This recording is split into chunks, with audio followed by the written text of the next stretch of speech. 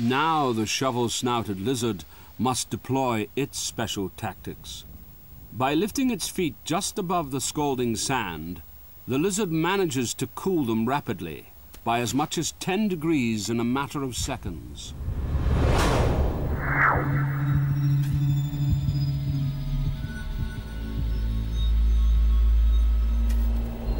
The timing of this thermal dance is critical. Once the lizard's foot reaches the same temperature as the sand, it must immediately lift it.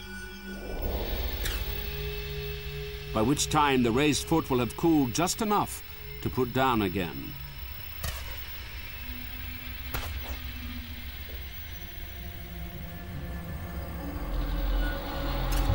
But there comes a point where it all becomes too much, and there's only one option.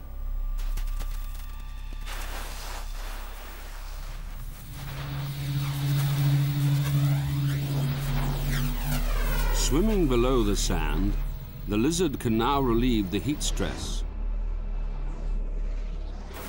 Down here, the temperature can be a massive 50 degrees cooler than on the surface.